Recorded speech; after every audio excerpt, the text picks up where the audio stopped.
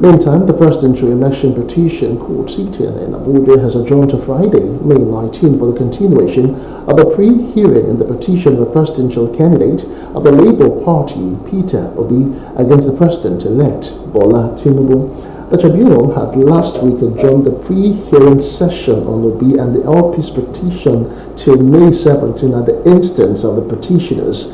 At the resumed hearing, Counsel for Labour Party Levi Uzorku informed the courts that the scheduled meeting to agree on documents to be tendered for hearing hasn't yielded much result, as the Independent National Electoral Commission (INEC) has only made available 30% of the documents required.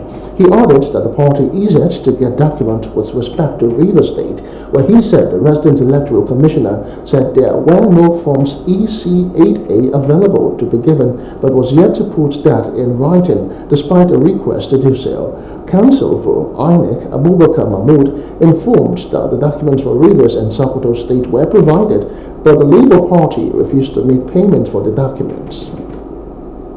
If you ask me, and I say it with every degree of emphasis, that INEC sees itself as a candidate in an election that it conducted. I say it with every degree of emphasis, going by the conduct of INEC, and that is true.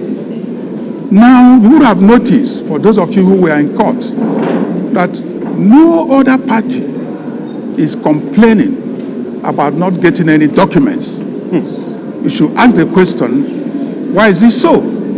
Because they have been provided with documents, except the petitioners, who have not been provided with the required documents. The FIRE is asking that some paragraphs of the petition be struck out. Served this morning in court, and we will reply accordingly, provide a very, very robust defense. The allegation is misplaced.